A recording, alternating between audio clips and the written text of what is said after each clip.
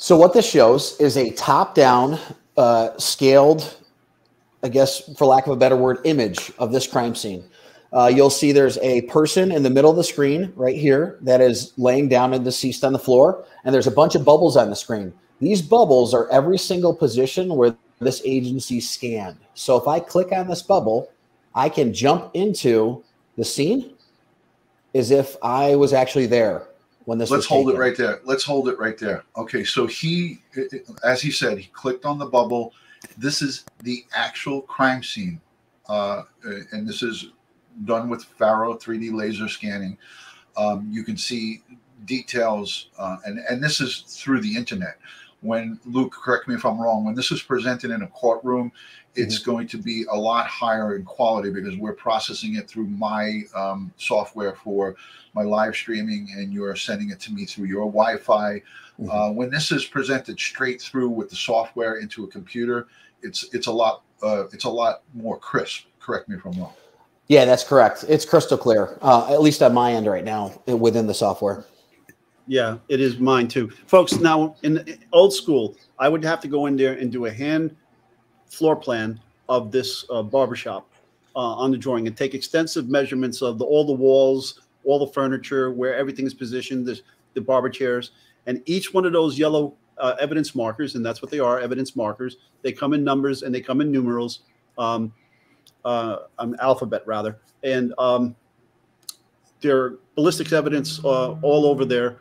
And I would have to measure to 2 points each piece of evidence that's by a marker, and I would have to have like a spreadsheet of all the evidence and all the measurements as to where the evidence is. Here with the scanner, it's taking the photographs, it's getting the measurements. So if Luke, like Luke just showed you right there at the base of that bench there, he's got a measurement between two pieces of evidence, evidence number 26 and evidence 21, and it's showing you in that little bubble there what that measurement is.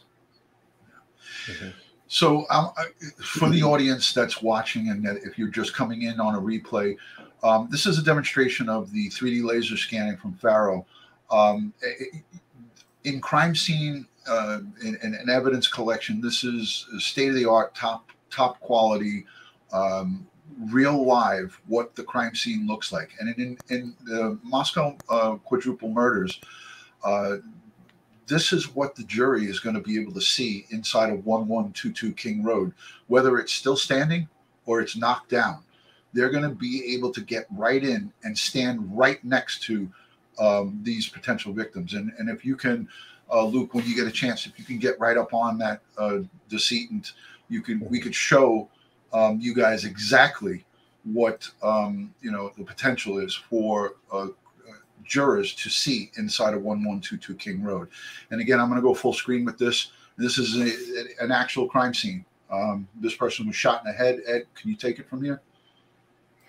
Okay, yeah. So you see the victim in the actual position that the victim fell. You can also see that EMS was there, worked on that victim, because now the victim may have been altered in its position, because I could see evidence that EMS had put meters and equipment on the victim, trying to get vitals and so forth to do some resuscitation, try to save the life there. But then you also saw the blood, and you saw that the floor is not level. You could see how the blood drained away from the body of the victim, because it will follow gravity and seek its low points, which is going to be one of the issues found in that house in Idaho with the blood. And you can see how clear and precise this information is. Now we have measurements